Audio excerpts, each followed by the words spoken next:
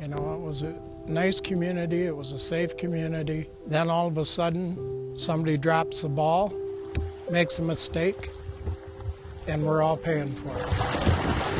It's been 103 days since the Sanford and Edenville dams failed in Midland County. 103 days since hell broke loose.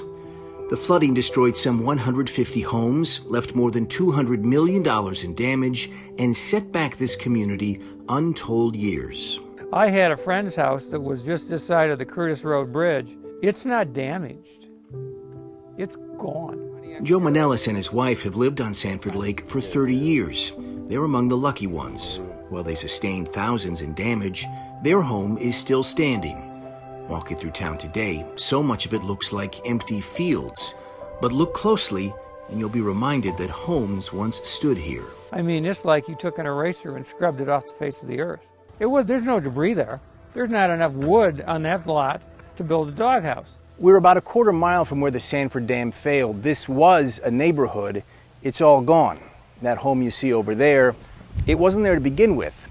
The flood put it there. This was once a baseball field. All that's left today is a scoreboard. Sinkholes dot town streets. Some have completely collapsed.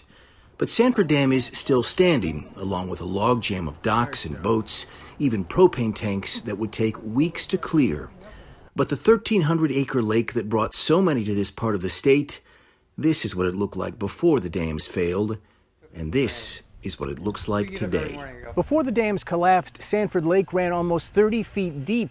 Today, you can practically walk across it. I mean, how often have you just walked through here? I've been out there three times. Where there was once water is now just vegetation. Plants and poplar trees are beginning to grow, and in a few years, this could look like a forest. Water was probably 5 to 6 feet up here. But building back what's been lost could take years.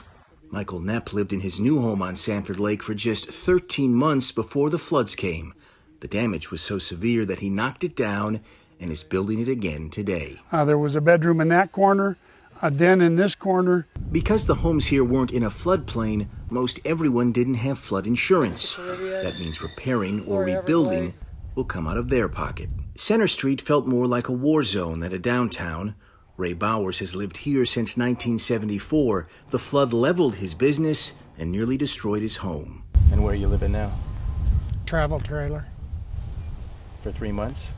Yep, the well's gone, furnace, hot water heater, and you got to depend on getting the money from other sources, and because obviously I'm kind of out of a job right now. His job was running R&R auto sales, but today there are no cars to sell. His building is nearly collapsed, and a life's work has been washed away. Someday I was going to sell this, that, my house, and that was going to be my retirement. Well, it looks like retirement just went away, and there's no way to get it back. It's anyone's guess when lake levels will return to something even remotely normal. No one we talk to would even give an estimate. Until that time, those who can afford to will rebuild. We're in Sanford tonight. I'm Ross Jones, 7 Action News.